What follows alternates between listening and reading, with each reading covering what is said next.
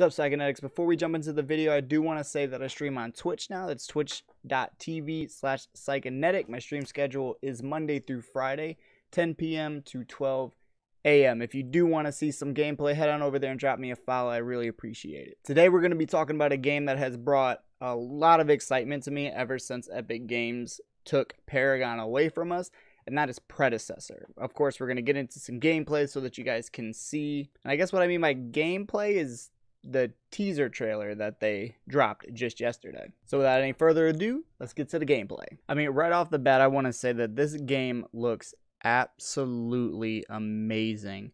The visuals, the elimination scenes, even the announcer sounds really, really good. I mean, the game just, it looks so much like Paragon, and I'd even go off in saying that it looks better.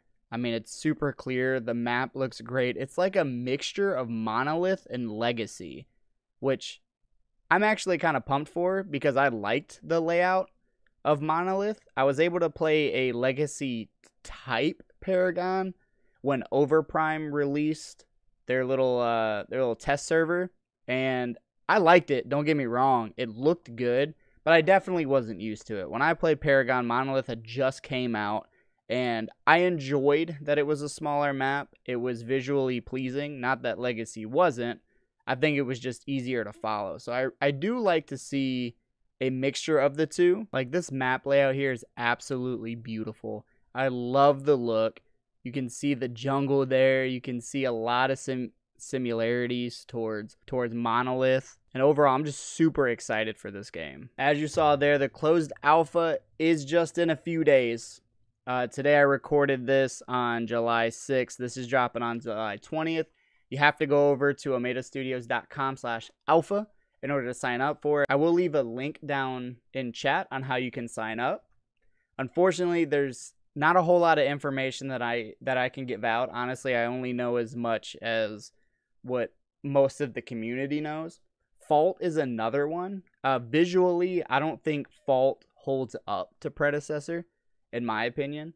Predecessor looks amazing. Now, of course, I've never played Fault, so I don't know how the games feel. But, I mean, from day one, I've kind of already had my bets on Predecessor. I wish it wasn't a closed alpha, because like Fault is opening up into an early access. So they did not state that this was going to be closed by any means. Fault's coming out about 7 days later, so on the 17th. I don't know if Predecessor is going to make this a short closed alpha, maybe to compete with Fault in player base. But if I had to put bets down, I would definitely say that Predecessor is probably going to come out on top. You got two companies working on the same game. I've always said one of these is, of course, going to overshadow the other one. One is going to win when it comes to popularity and funding. I think Predecessor is going to be the one to do it. I did put in for the alpha myself. I'm crossing my fingers. I really want to get into it. If I do, of course, I'll be letting you guys know through Twitter. So go ahead and follow me over there on Twitter @Zyconetic. So the same name that you see on the YouTube channel here. And hopefully here in just a few days, I'll be over there on Twitch streaming Predecessor. So Zyconetics, thanks for watching this video. I hope you have a great rest of your day. Hit that subscribe button, like if you enjoyed the video, and I'll see you over there on Twitch. Psycho out.